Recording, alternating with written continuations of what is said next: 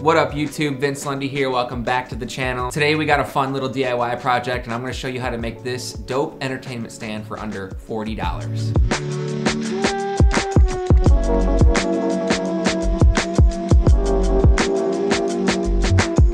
So this is kind of the second time through with this entertainment stand. The first time I actually used it for a TV stand. I used it for a TV and its components, its cable box. When I moved into my new house, I didn't need that stand anymore to put a TV on. I just mounted it right on the wall because we had a little bit more room. So I had all the materials laying around and I said, okay, let's make something cool out of this. That's not a TV stand because, well, all my TVs were kind of taken care of. They're all mounted now.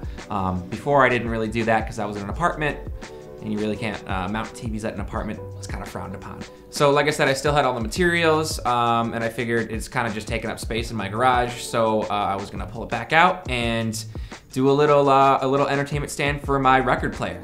I haven't set it up in a while. It's kind of just been sitting around. So I figured I'd get it rolling again and get that good vintage analog sound that I missed for so long. So you're gonna need 3 materials for this project. It's super, super easy. You're gonna get cinder blocks, you're gonna get plywood, and spray paint.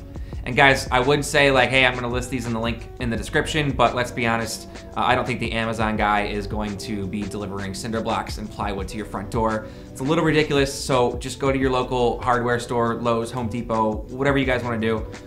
Get it there, under 40 bucks. It's gonna be the cheapest investment for something like this for a piece of furniture that you'll ever make, I guarantee that. You know what, I just remembered, I forgot one more supply you'll need, stain. Not to worry though, it's really cheap. For this example, I used, I think, dark walnut. I always enjoy that. It's kind of like, that's pretty much what I use for the rest of my office. So it's just the dark walnut. A lot of this stuff is kind of, you know, custom built that I do in my office. So, and it's really easy. I'm by no means am I like a carpenter or a, you know, a licensed contractor or anything like that. I'm just a filmmaker who happens to kind of dabble in DIY and building my own random stuff, like the entertainment stand I'm showing you guys right now. So what you're gonna need are 6 total cinder blocks, and you're gonna get plywood. Obviously don't go with like the cheap, like, you know, OSB plywood that's, you know, splintery. It's not used for like finishing wood or for, you know, building furniture or anything like that. So you wanna go with, you know, a sanded plywood, which is a little bit better, obviously better than the OSB, but if you want something a little bit nicer, you could pay a little bit more and get the hardwood plywood, or even like a birch or a poplar, one, you know, one of those two. That's kind of already sanded and nice and neat for you.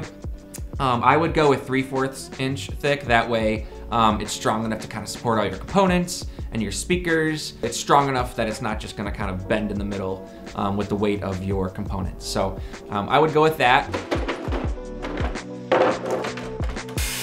So as you see this thing get built, guys, it's super easy. It's literally just 2 cinder blocks stacked on top of each other. You can go higher if you want. For mine, I just needed to fit the baskets underneath, and that was enough room for me. And then you're gonna go plywood on top of that. Remember, you wanna cut your plywood. You're gonna wanna sand it around the edges. Wipe it down, make sure it's dry. You wanna stain it. And then after that, let it dry overnight. Cinder blocks right on top. And then you're gonna finish off the piece with, boom, just another piece of plywood. And by the way, the dimensions to that board are, let's see if I can remember.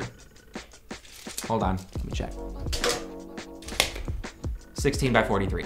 So 16 inches, that is gonna be enough depth to kind of hold, you know, the components like the record player and the receiver. So not to worry, and 16 inches lines up perfectly with these cinder blocks. And in my opinion, I think it's a great size. It doesn't take up too much room. Again, if you wanna do a TV stand, you can go a little bit longer maybe, if your TV is a little bit wider.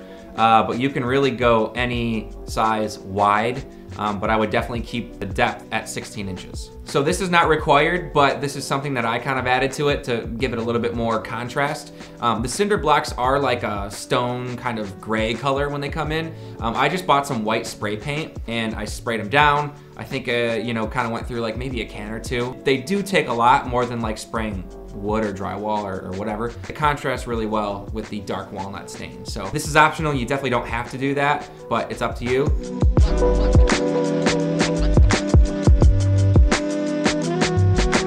This is just a really cool, I think, conversation piece. So you have friends over or something like that and they say, hey, that's a really cool, you know, did you get that from IKEA? That's a really cool piece. And you said, no, I made it.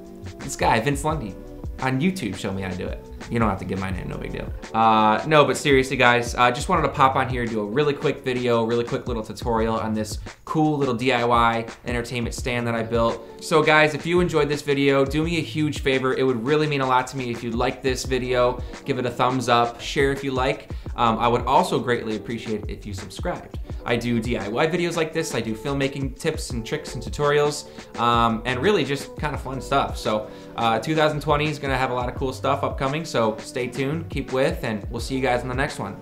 Peace.